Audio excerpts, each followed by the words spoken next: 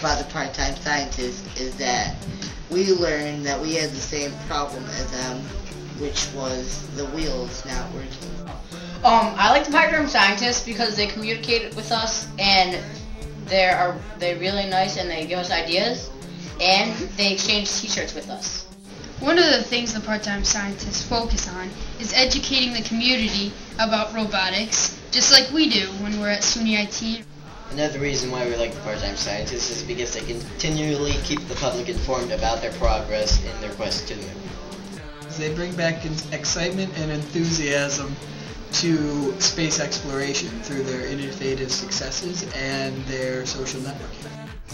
The part-time scientists have a lot of cool stuff on their website. One of those things is a problem that they had. How are they going to heat their robot lunar night, which can get up to negative 150 degrees Celsius.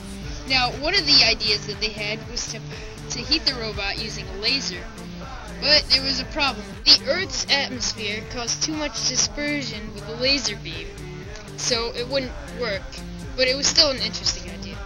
Another thing we learned from the Part-Time Scientist website is that the sand particles on the moon are so microscopic that they're deadly. If we were not to wear spacesuits like the ones we wear today, it could go into our lungs and most likely suffocate us.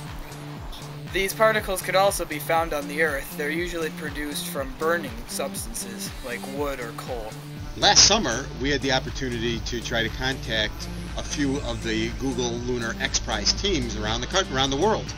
And the only team that really responded back to us were the part-time scientists out of Germany. And since that first video conference we had with them, we've been in contact with them throughout the last year and into this year.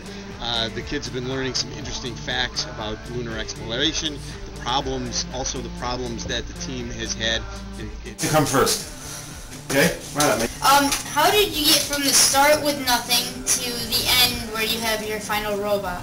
You start with very rough ideas, then you check some and you hope that it works, but it should, you need to measure.